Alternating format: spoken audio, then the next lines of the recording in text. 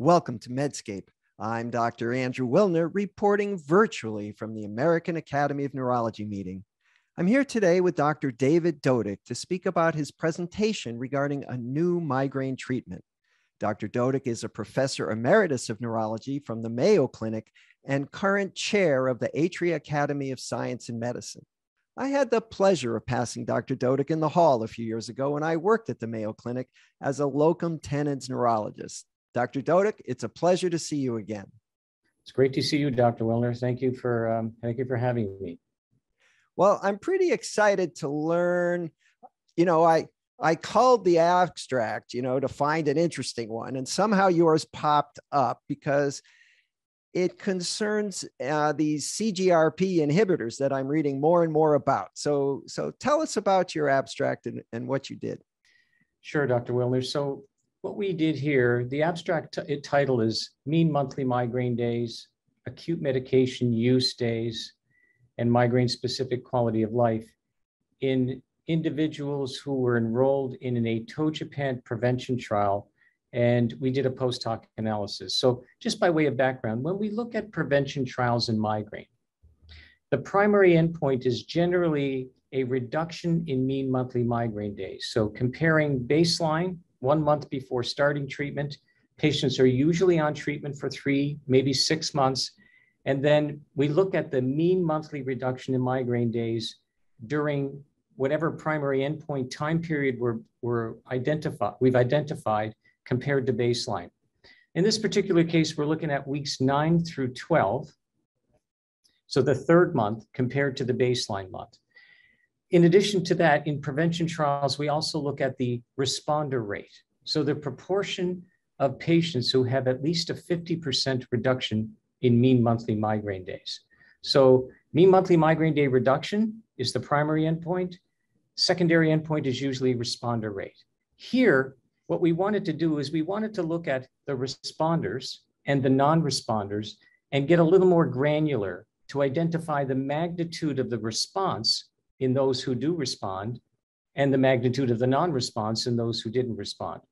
So this was a typical prevention trial with atogepant, which is an oral CGRP receptor antagonist. So it's a small molecule different than the CGRP monoclonal antibodies, which are biologics that are injected once a month or once every 3 months.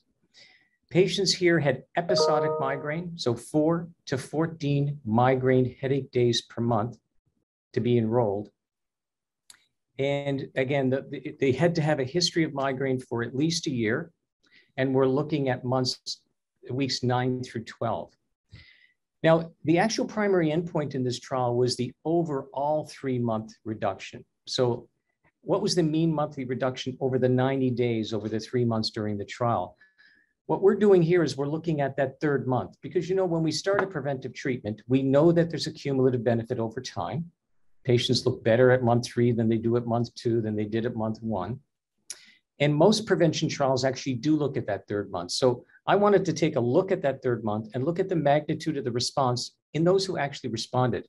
And what we found was that 71% of people on 60 milligrams of atogepant achieved a greater than 50% reduction in mean monthly migraine days during that third month. That's quite a substantial responder rate. Typically, when we look at other oral preventive treatments, we're looking at somewhere between 45 and 55% who respond have a greater than 50% reduction at weeks 9 through 12. Now, I know I'm comparing across trials, but I'm just trying to put this in a bit of context here. So in those who responded to treatment, their mean monthly migraine days went from 7.7 days of migraine at baseline per month down to 0.6 at weeks 9 through 12. So 7.7 to 0.6. That's a substantial difference. We also looked at, sorry, go ahead. I'm sorry, I didn't mean to interrupt, but I was curious if there was any requirement to get into the trial that you had already tried other preventative medicines or that, and they didn't work or did work, or could they be on other medications? Were they on other preventive medicines and this was an add-on trial, or these were patients who were not taking anything else? Yeah, so it's a good question. Typically in these trials, we tend to exclude people who are treatment failures, if you will. So those people who have failed more than 2 previous preventive treatments. And while it varies from trial to trial, whether patients can be on a preventive medication, in this trial, patients could be on a preventive medication so long as that medication was stable and hadn't had a recent change in the dose. Does that answer your question? Yes, it does. Okay. It's a little different than epilepsy trials where you have to fail 2 medicines to get in. Yeah. In your case, it's the opposite. Okay, well, that's very interesting. Yeah, in these particular cases, and in most migraine trials, actually, you can be treatment naive. You can never have had a prior preventive medication, or you could have failed up to 2. It's interesting when we look at some of the biologic prevention studies, those who have failed 2 to 4 medications, the separation from placebo is even greater. So the more medications someone has failed, the greater the effect size, if you will, because I guess expectation of a patient who's already failed 3 or 4 medications is going to be lower. So the placebo response is lower. Now, the magnitude of the response in most prevention trials, as you fail more medicines, the magnitude of the response may be somewhat attenuated or blunted, but the effect size or the ability to separate from placebo is actually greater. Are there any other oral CGRP antagonists like this drug? There is. There's a drug called rimegepant. And rimegepant actually is the only oral CGRP receptor antagonist that is approved both for the acute treatment of migraine at 75 milligrams and the preventive treatment of migraine at 75 milligrams taken every other day. So there's 2 oral CGRP receptor antagonists, one used every day and one used every other day. And I don't know if there's enough data, if it's fair to ask you the answer, but the ones I've been reading about are mostly injectable, and now there's an oral. Would there be any reason to take an injectable if there's an oral? Well, usually it's a personal reason, and sometimes there may be a medical reason. So, as I said earlier, the injectable CGRP antagonists are monoclonal antibodies. They're large, 150 kilodalton molecules. They're peptides, so you really can't take them orally. They're A, too large, and B, they'd be metabolized by peptidases and enzymes in the stomach. So they have to be injected. They have a long half-life.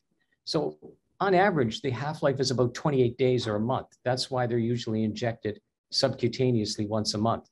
So the benefit of having an antibody is that you don't have to take a pill every day or a pill every other day. You take an injection once a month, or with some of these antibodies, you can take an infusion, IV infusion, once every 3 months. And one of the subcutaneous antibodies you can take subcutaneously every 3 months at a higher dosage. So it's ease of use, perhaps. You don't have to take a pill every day or every other day.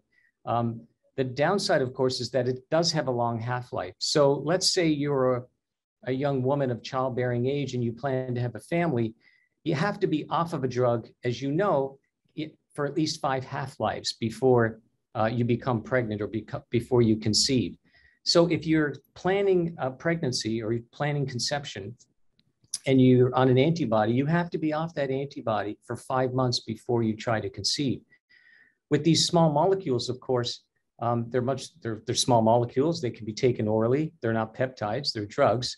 And the half-life is somewhere between 6 and 12 hours.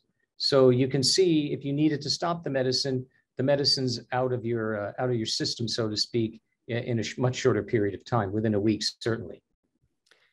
Now, as a clinical neurologist myself, who is not a headache specialist, I still treat many patients in my clinic with migraine. Yes. And there's lots of different classes of prophylactic medications. And, you look for reasons to try this one, like topiramate for weight loss, or, beta blocker if they have hypertension. Now, where does this new class fit in? Is it at the top of the list, the bottom of the list? I mean, obviously we're going to individualize, but how should I visualize this? It's a great question. My answer to that question is the decision has been somewhat taken out of your hands, because you can only, if you're individualizing treatment and you felt for whatever reason that a togepant or megapant or one of the monoclonal antibodies should be first choice for that patient, it just so happens that it can't be first choice because insurance carriers will not reimburse or cover the medicine, one of these new medicines, unless a patient has failed at least 2 prior preventive medications in the United States today. So if a patient who's naive to preventive treatment comes into your office and has disabling migraine, and let's say they have eight migraine days per month, clearly an indication for prevention. You must try one of the older oral preventive medications, or you could try a device or non-pharmacotherapy. But if you want to start a drug therapy, you really can't start an antibody or one of these new CGRP receptor antagonists until they failed at least 2. Once they fail 2, then if you feel, for example, that the patient is a good candidate for one of these CGRP antagonists, then by all means. Okay, so there's a roadblock that's not medical. I guess We'll just leave it at that for now. I mean, what I'd like to ask you is that if all the medications were free, would you have any preference as to where to start? Well, let me answer that by saying, do I think there's a role for the older preventive medicines in people for prevention? And the answer to that is yes. And you alluded to some of the reasons why I might start an oral preventive in a patient who needs weight loss, for example, who might have epilepsy, for example. Topiramate may be a very reasonable choice. For someone who needs to sleep better or is actually, has a very lean body mass index, who may have a bit of depression, then perhaps a tricyclic may be indicated in that patient. Having said that, what mental health expert actually starts a tricyclic as first-line therapy for depression? So the problem with some of these medicines are that the adverse events in people with migraine occur at much lower dosages. So the dosage that a patient with epilepsy might experience adverse events with topiramate may be very different than migraine. So sometimes we can't you try to get a twofer, right? You try to start a medicine because of its antidepressant effect. You start it, but you can't get them up beyond 25 milligrams, 30 milligrams. And that's simply not enough to have an antidepressant effect. So my inclination is to try to optimize the treatment of the disease that you're treating. And if you feel comfortable, optimize the treatment of the other comorbidities with different medicines or with different lifestyle or behavioral modifications. But let me come back to your question. Do I think there's a role if money were taken off the table, if cost was not an issue, where I would start a CGRP monoclonal antibody or a CGRP receptor antagonist first line? Absolutely. Without doubt, 100%. And the reason I say that is we have enough experience, long-term experience. Now we have over 6-year long-term data now on one of these antibodies. And we've got long enough data with these oral CGRP receptor antagonists, enough of a sample size to know that what the adverse event profile is of blocking CGRP. So at least I feel confident. And I also feel confident that if you're starting a patient, especially with chronic migraine on a preventive medicine, let's say one of the older drugs, we know that 80% of patients discontinue that drug by 12 months, right? So 8 times out of 10, they're off the drug. They can't be on it long term. Why? Because it either didn't work or too many adverse events. So the benefit of these new drugs is that while the efficacy is comparable by and large, the adverse event profile is more favorable. So the number needed to treat and the number needed to treat may be similar, but the number needed to harm is much different. And therefore, the likelihood of being helped or harmed, or the benefit to risk ratio, favors these drugs because patients are able to tolerate them and stay on them. So, I've had patients who have been on the first antibody when it was first approved, who are still on the antibody because there are no side effects and they're obviously responding very well. I should say one more thing. For people who are on a lot of medicines, who have polypharmacy, if you will, the monoclonal antibodies may be attractive. Why? Because they're proteins, they're peptides. They're not metabolized by the liver or excreted in the kidneys, so they don't interact with other drugs. So you don't have to worry about drug-drug interactions. if someone has a lot of comorbidities and they're on a lot of medicines. Not true with oral drugs, of course. So those are some of the reasons why, if cost were no issue, I would definitely be starting some of these newer medicines in selected patients. Dr. Doak, that was great. That's exactly what I wanted to learn. Is there anything you'd like to add before we conclude? These new medicines have legitimized this disease and legitimized the patients who suffer from this disease. And why I say that is because when you can develop a biologic that targets a molecule, a peptide, or its receptor, you understand the biology of that disease pretty well. That disease now has biological underpinnings and a molecular biology that's understood. So it gives the disease and those who suffer, I think, legitimacy. And also, it's exciting to be able, for the first time, have a preventive treatment that actually targets the biology of the disease and not take hand-me-down medicines from other diseases that have been developed for other diseases.